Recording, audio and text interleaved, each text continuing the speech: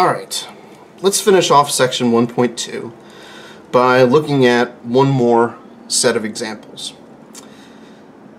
So I'm on page 75 looking at problem 58.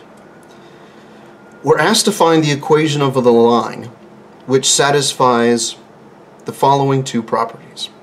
First, our line should be parallel to the line y equals 6x plus 5. And two, our line should have its y-intercept be equal to minus 2. So, once again, our answer, or goal, in this whole process is to end up with an answer in the following form. Y equals mx plus b.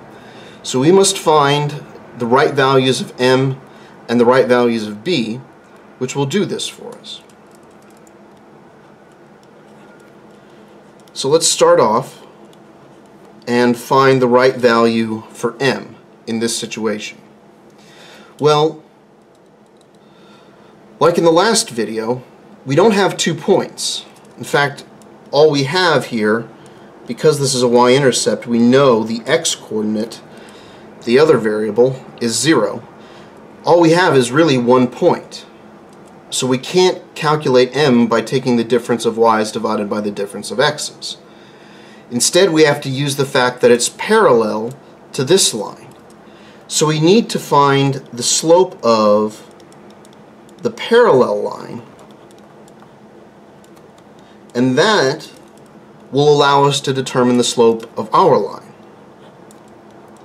Well, in this case, that's very easy, because to find slope, it's easy enough just to get it in this form and read off what m is.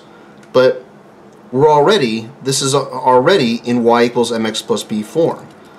So the slope of this line is 6, and parallel lines have the same slope. So our slope, our m, is going to be equal to the slope of the given line. It's going to be 6.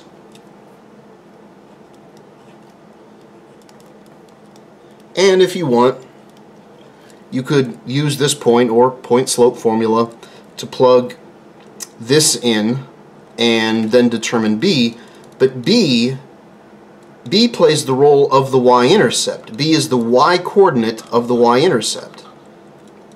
This condition here tells us b is minus 2.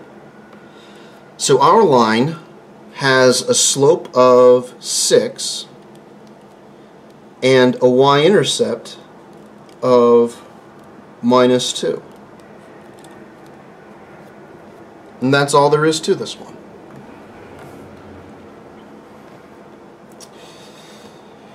To get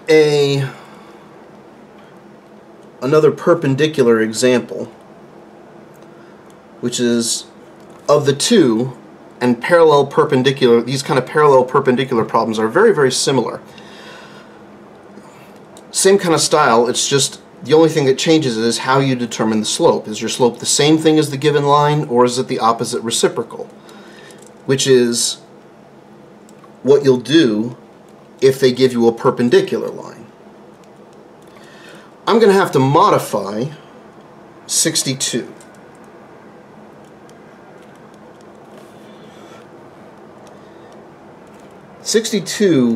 As it's written, has this condition as find a line parallel to this line and passing through the point 1, 0. But I want a perpendicular example. I want another example where the given line is perpendicular to the line we're supposed to find. So I'm going to change the problem up and make it the way I want it to be.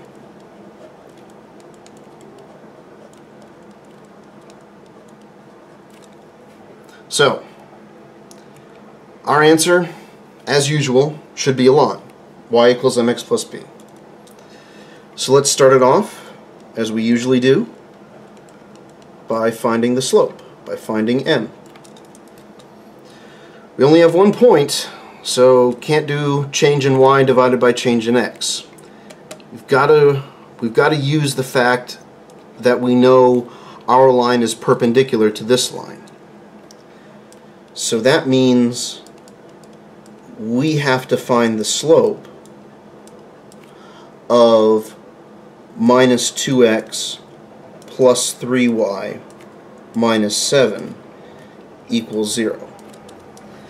And in this case, it's probably going to be easiest to do that just by getting this line in slope-intercept form, in this form. So we need to solve for y. Well, let's see. We can either move the 2x or the 7.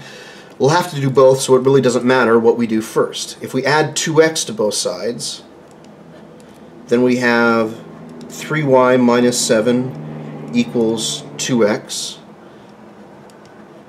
Now if we move 7 over, we'd have to add 7 to both sides to do that, and that gets us 3y equals 2x plus 7. Then a natural next step would be to divide by 3. So we have 2x plus 7 over 3. And we can kind of distribute the division, that the whole denominator can move to each of these things on the side of the plus, each of these, as we call it, terms. And now we're in the right form. Y equals mx plus b. So the slope of this line is 2/3, which means m, the slope for our line, is going to be the opposite. So we change the sign, and it's going to be a reciprocal. So instead of 2 over 3, we've got 3 over 2. So that's the slope for our line. We found m. The only other piece of information we need right now is b. And we'll use the point 1, 0 to do so.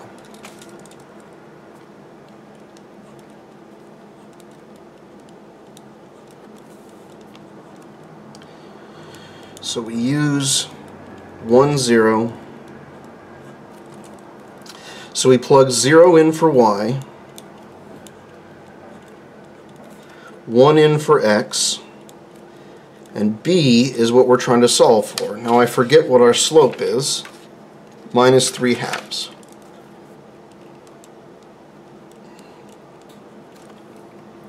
So 1 times anything is just itself. Multiplying by 1 doesn't change anything. So we have minus 3/2 plus b equals 0.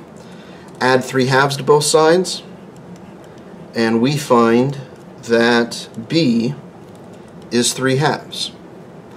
So we know m, we know b, so we know our line. Our line is y equals minus 3/2 x plus b, which we found to be 3/2.